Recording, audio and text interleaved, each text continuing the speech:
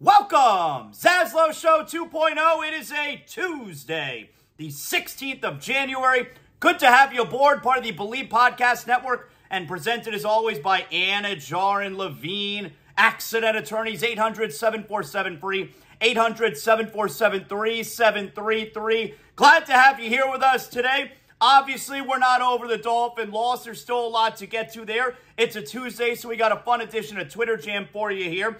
NFL playoffs, we're now going to look forward to the divisional round. Super Wildcard Weekend is over. And by the way, see, I liked that. Now, it was because of unforeseen circumstances with the weather, but doubleheader Saturday, doubleheader Sunday, doubleheader Monday. This is the grift that the NFL pulls, right? Like, Super Wildcard Week just ended. Amazing, amazing Super Wildcard.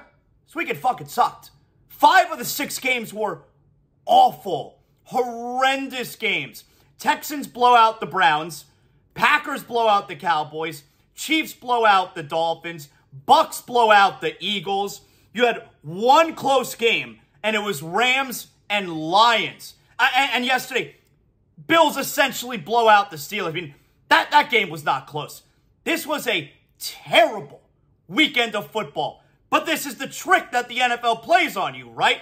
They're going to have you believe this was amazing. Super Wildcard Weekend, unbelievable. So the NFL playoffs, they're in full swing. The NBA, they're in full swing. NHL, Bet Online has you covered with all the up-to-the-second odds, news, and scores. With additional odds, lines, trends, and info on both desktop and mobile, you can access the world's best wagering information anytime. Head there today to get into the action. See all the updated odds. Remember to use promo code BELIEVE, B-L-E-A-V, to receive your 50% welcome bonus on your first deposit. Bet Online, where the game starts. All right, so we'll get to the NFL.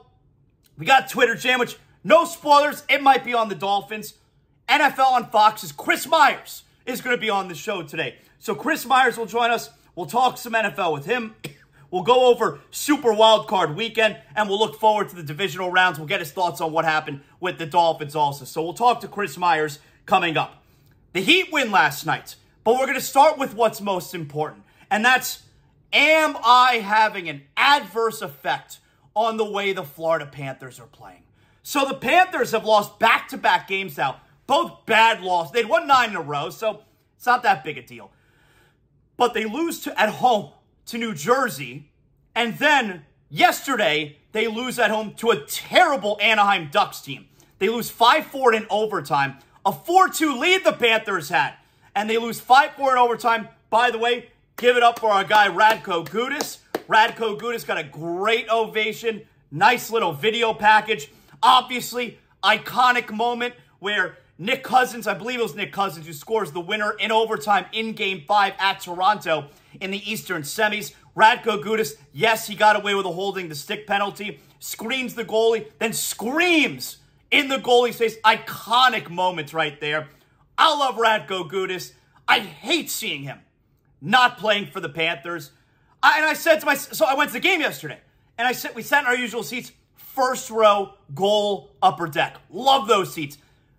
I'm Ticket Ninja. You guys know that. You want to know where the great seats are, where the value is? First row, upper deck, behind the goal. Pay $30. Great value.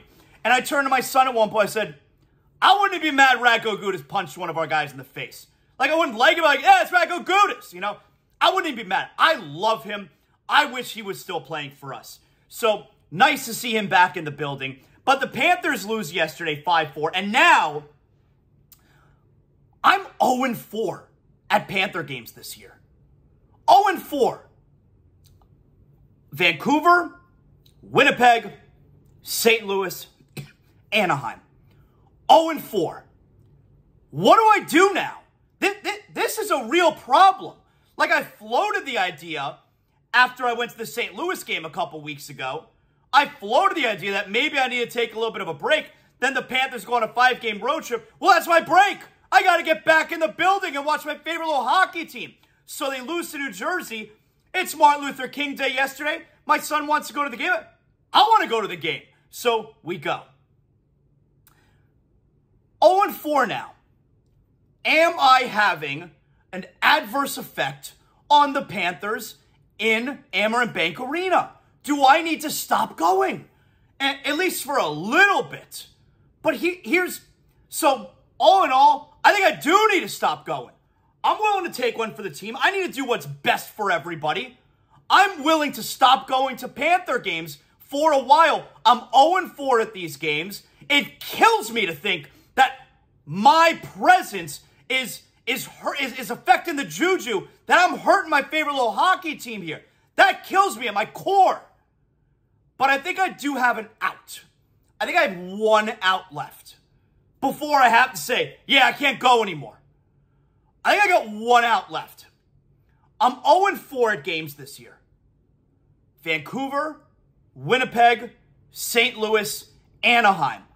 4 Western Conference teams. I got one out left. I'm going to go to the next game I go to. It has to be against an Eastern Conference opponent.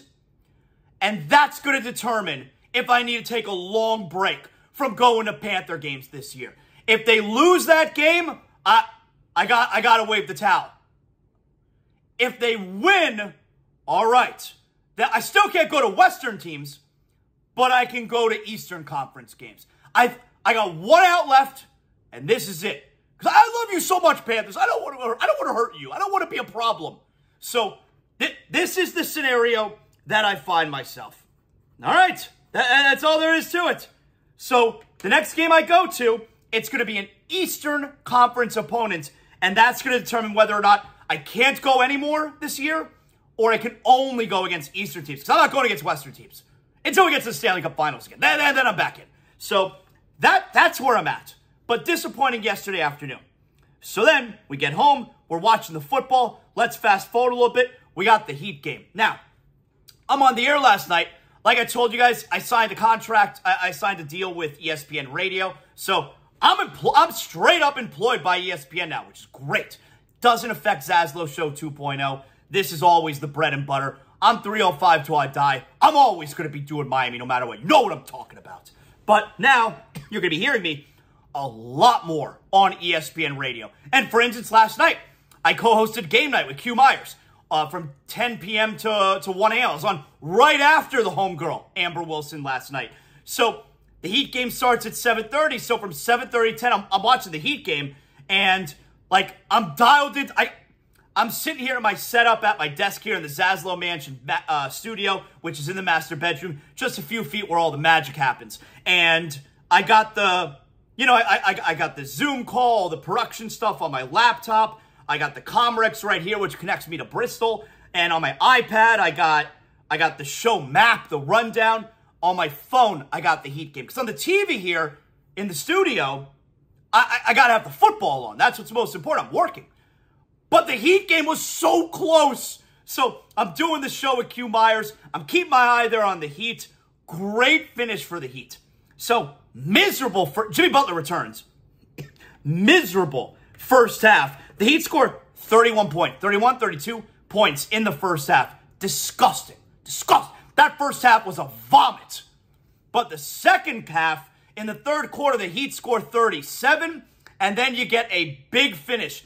Tyler Hero in the fourth quarter, back and forth. The Heat needed baskets. Hero gets the basket. The Heat go ahead. Then Brooklyn takes the lead. Hero gets the basket. The Heat go back ahead. Then in overtime, the Heat were trailed by 5 in overtime. Tyler Hero 3 brings them within 1. Tyler Hero 3 puts them up by 1. Tyler was fantastic last night. And you love to see it because I feel like the Heat fan has been a bit critical of Tyler Hero of late. So coming up huge late in the fourth quarter, coming up huge in overtime. Love that for him. Jimmy hits 2 free throws to put the Heat up a point with 11 seconds left.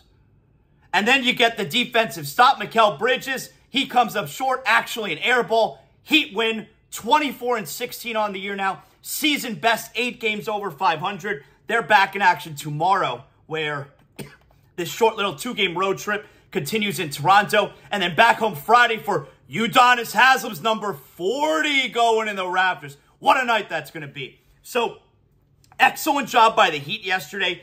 Terrible job by the Panthers yesterday. NFL. So yesterday afternoon, you get Bills and Steelers, which to me was the one game. Super Bowl we get sucked. But Bills and Steelers to me was the one game that went exactly how you thought it would. You can't possibly have thought Houston was going to kill Cleveland. Maybe you thought Kansas City was going to kill the Dolphins, whatever. You know, the Bucs smoking the Eagles like that, maybe you look at it and say, this is who the Eagles have been for the last 7-8 weeks, so it's not a surprise. But to me, Bucs and Eagles was the hardest game to figure out going into the weekend. But Steelers, Bills played out exactly the way that I felt it would.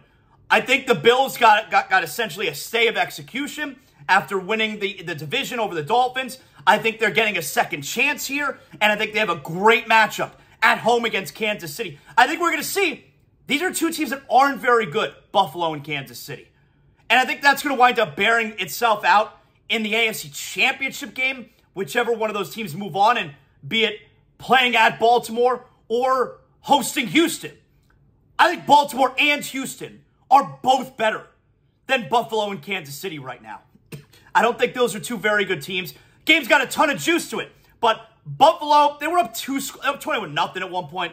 They were up 2 scores the whole game. The Steelers were never really a threat. That game went exactly the way you thought it would. And then Monday Night Football, Bucs and Eagles, holy shit. Like, how many teams in the NFL right now do you think the Eagles could beat? You know, I was saying on game night last night, Steelers, they're the weakest. I won't say worst. They're the weakest team in the postseason. No, I was dead wrong. The Eagles are by far the worst team in the playoffs. Were the worst team in the playoffs. I don't know how many teams in the National Football League the Eagles can beat right now. That's one of the worst teams in the NFL. And they were 10-1. How do you explain that? And now the conversation is going to become about Sirianni and Belichick. It's not just Mike McCarthy, who I'm surprised has not been fired yet. But is Sirianni? I don't think Sirianni's going to get fired. But that's a conversation now, right? I thought the Eagles had... The Buccaneers go out in front 13-0.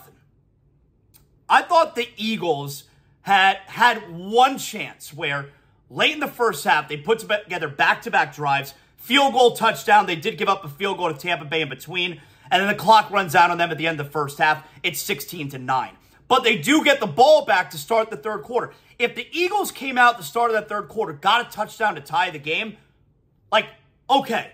But if they don't start the third quarter and get a touchdown, this game's over. You can't possibly like what you've seen from the Eagles. Guess what? They went 3 and out. Then you get the safety. Awful job by Hurts there. And away we go. The Buccaneers smoke them. 32-9. Tampa Bay now moves on to Detroit. And it was a disaster of a season for Philly. This is a home run of a season for Tampa, but it ends next week. Because I'm watching that game yesterday, and while Tampa won 32-9, scored 32 points, a Bucs team that only scored 9 last week against the Panthers. Not the Florida Panthers, the Carolina Panthers. I'm watching that game yesterday, and while the Bucs win 32-9, I can't help but feel the Lions would have won yesterday against the Eagles by 100. And we talk about expectations changing on this show, right? And that happened throughout the season with the Dolphins. Expectations change. The Detroit Lions, if you go into the season and say, you're going to win the division, you're going to host a playoff game, you're going to win that game, is the season a huge success? A resounding yes. But expectations change now. Now, because of Dallas losing, things are lining up beautifully for the Lions. The Lions have a major opportunity in front of them where they just have to win a home game against a 9-win Tampa Bay Bucs team, and they're in the NFC Championship game. Now, what felt like a home run of a season for Detroit, and it still is, will be extremely disappointing if they don't now take advantage and beat the Buccaneers at home to get to 1 win away from the Super Bowl. Expectations change. That's where you are now with the Detroit Lions. And they're obviously hoping for a Green Bay win because then they would host Green Bay in the NFC Championship game. So this is what next week looks like. Saturday, Houston at Baltimore. I think it's going to be a great game. Kansas City at Buffalo. Kansas City at Buffalo is on Sunday. So Houston at Baltimore. I think that's going to be a great game. Green Bay at San Francisco is also on Saturday. You can't help but think San Francisco is going to win. Sunday, Kansas City at Buffalo. I think it's going to be a great game. I expect Buffalo to win. Tampa Bay at Detroit. Next Sunday, finishing out your divisional round. I think Detroit's really going to put it on them. So that's what we're looking at now as far as the divisional round is concerned. Today is Tuesday. Let's get to Twitter Jam. So, this week's edition of Twitter Jam, just like it is most weeks here during football season, it's on the Miami Dolphins. That's right. So let's go on out to the most important tweets of the last couple days, reacting to what's going on with the Dolphins. First up, this is David Furonis. He covers the Miami Dolphins for the Sun Sentinel, and he says, Tyreek Hill consoles Dolphins fans, advising them not to give up on Mike McDaniel, Tua Tagovailoa, and he attached this clip, which is Tyreek doing like a live stream while he's playing video games. I know that the season didn't end the way we wanted it to end, man, but a lot of people, especially in Fan Nation, there are some great things to look forward to coming into the years, man. Coach McDaniel, he coaches his ass off. Still a young coach, still improving each and every year, and it's only been 2 years, and look how far we made it. Like last year, we was number 6 offense. This year, we're number 1 offense. And it's going to continue to get better. Like, these things just don't happen out of nowhere. I get it. Like, every organization is different. So, a lot of people are so quick to give up on, what the Dolphins are trying to build right now. And it's for the future, man. And they got a great coach, Coach McDaniel. So, don't give up, man. Don't give up on Tua. Don't give up on Coach. Don't give up on just everybody, man, in the whole entire building. Because I see a lot of people, they're like, oh, you need to draft this person. You need to get rid of this person. It's like, bro, it's only been 2 years. I mean, Tyreek, listen, he's gotten over the loss pretty quick. He's out there playing the video games. I guess if you're a Dolphin fan, you'll like he's going right out there and sticking up for his guys. Tyreek doesn't seem too broken up. All right, is what it is. Next tweet. This is from the Dan Lebitard Show with Stu Gatz. Great podcast, good program. And it says, quote, Dwayne Wade, this is the stat of the day. Dwayne Wade has started and finished college, started and finished a Hall of Fame career, and gotten a statue since the last time the Dolphins won a playoff game. Yeah, that's very upsetting. That's true. Very depressing. This tweet is from Josh Moser. He is a sportscaster. I believe he hosts on WSBN 7. And he says here, Javon Holland at Dolphins cleanout. Quote, we're going to need people to be back if we want to be successful. That's priority number 1. And he attached this clip from Javon Holland. Frustrating situation because, you want to win, but we're just not winning in the playoffs. We're just not doing it, especially in 24 years? Obviously, we're going to need people back in order to continue to be successful. Continuity, bringing from one first year of the defense to the second year of the defense, of course. But yeah, we need our guys back. That's kind of priority number 1. But, if we don't have our guys, then kind of got to restart. You know what I mean? This next tweet here is from Pro Football Network. Pro Football Network, they cover the NFL. And it says here, Tyreek Hill has a message for Dolphin fans after their early playoff exit. Quote, fuck everybody else. It's still fins up. All right. There you go.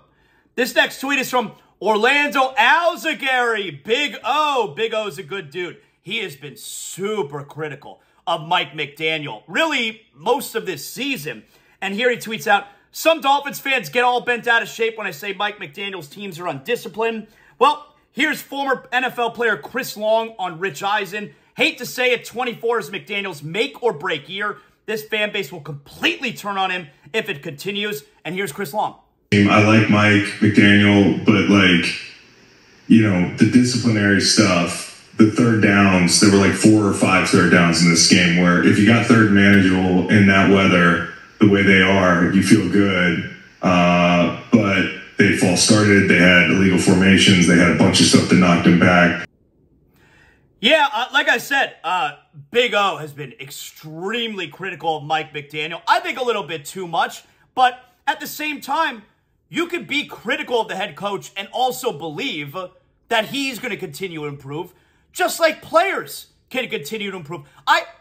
That's always a weird thing for me. It's like, all right, you know, Mike McDaniel, terrible job, he's the right guy. Why can't, he's only been head coach for 2 years. He's actually only been a play caller for 2 years too. Why can't he also continue to improve? The Dolphins have been a miserable franchise for a quarter century. This last season's ending was super fucking bitter. But these last 2 seasons have been so much better than everything we've seen combined for this entire century so far. This next tweet is from Awful Announcing. They tweet out, the ESPN Sunday NFL Countdown crew had a pretty nuanced discussion about Tua Tagovailoa, his 23 season, and his future with the Miami Dolphins. Here's the clip. Well, I tell you what, my biggest concern with Tua was not the concussion things, which clearly is a concern. It was the hip injury when he came out of college. And how is that hip injury? And here's why I think there's something to this. The man rushed for 6 first downs this year. That's it. It's the extending plays. We've seen it. That's got to be a concern, right? I mean, when he throws on rhythm, this dude is about as accurate as it gets, and it's tremendous. But it's the other thing. I think that's got to clear before they give this guy an extension, that kind of extension. I think they got to worry about that initial injury because, quite honestly, there were some people in NFL circles who didn't think he would play for a second contract. That has to be cleared up before he ever gets a big extension. I can't help but to think, though, I hear you, Rex. I feel like some of the lack of running was almost mental this year. Like, he took so many hits last year. It was such a big thing for him to come back and stay healthy that I really saw it like a hesitancy to run. And listen, I know he's not Lamar, but like I think he's gifted enough to occasionally beat you. And we saw he got 2 first downs last night. I think as he gets more comfortable playing again, this is really his first full year playing, a full season of football. He led the NFL in passing. I mean, right. He did some great things. He's got some characteristics, some anticipation. You can't coach. And so there are some unique qualities there. Yeah, the Dolphins are in a situation with Tua, which I don't envy Chris Greer in the conversations he has to have with the quarterback and with the agent. But my general thought there is, why can't Tua play the 5th year of his contract? Certainly there's no reason for Tua to get some exorbitant contract. But why can't Tua play the 5th year of his contract? He signed a 5-year deal. He signed a 4-year deal. We'll get more into that. But I do think it's interesting what Rex Ryan is saying there, what Alex Smith is saying there, about maybe that it is in Tua's head a little bit about getting hit when it comes to running for first downs. He had 6 first downs that he picked up by foot this year. You should be getting 1 a game as a quarterback. 6 is 1 every 3 games. It's not good enough. He's got to be able to make plays like that. And maybe that's the next thing. He came back into this season, bulked up, and showing that he can learn how to land properly, to withstand hits, and stay healthy. What's the next thing that Tua is going to come back with, showing that he has improved? Maybe this is that. So this next tweet here, this is from Kurt Warner, NFL Network, former quarterback, Hall of Fame quarterback, and he tweets out, Tua anticipates better than anyone and is extremely accurate with the football. Throws an extremely catchable ball and gets it out very quickly. Few people in the league would thrive doing what they asked Tua to do in Miami. And he also says, just sitting here frustrating watching the Dolphins offensive tape back. First, tip my hat to Kansas City and Spags. Miami had no chance. But on the other side, no pressure plan. Confusing concepts. Still struggling when having to work behind number 1 read. Tua playing too fast. Yeah, that's very critical of Mike McDaniel there. This next tweet is from Daniel Jeremiah. He hosts the podcast, popular podcast, Moving the Sticks, NFL Network. He's also on Chargers Radio. Here's Daniel Jeremiah tweets out, my thoughts on the Dolphins and Tua's future. Here's the clip. can I change gears here? Let me get to Miami, and I want to just kind of ease the concerns and the panic and the hysteria for the Miami Dolphin fans here, okay? I'm going to do it by giving you 2 different sets of numbers here. You ready? 3 and 5, okay? Remember that. 3 wins, 5 losses. Now, let's look at 2 wins, 5 losses. Okay, want me to tell you what that is? That is Peyton Manning's road playoff record, and that is Drew Brees' road playoff record. Now, I'm not saying they need home games. I'm not saying Tua is Peyton or he is Drew Brees. I'm saying those teams were specifically built on precision passing, which requires them to play home playoff games to be successful. Yes. The regular season matters more to precision passing teams than it does to anyone else. Tua is a precision passer. He is not a play in minus 30-degree weather quarterback. Okay. That's okay. That's okay. That doesn't mean that you can't win a Super Bowl with Tua. You can win a Super Bowl with Tua, but you better freaking take care of business in the regular season and play at home. And finally, got one more for you here. Known Dolphin/Tua supporter, FS1's Speak, Emmanuel Acho.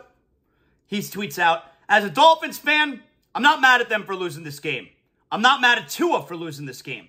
I'm mad at them for not winning the division, because had they wouldn't be in this position. They would have played at home and won a playoff game. That's essentially what Daniel Jeremiah is saying there as well. There's a lot of truth to that, obviously. I said to my son yesterday, we were there when the Dolphins season ended. We went to Monday Night Football and watched their season end when they blew that game to the Tennessee Titans. And that right there is another edition of Twitter Jam.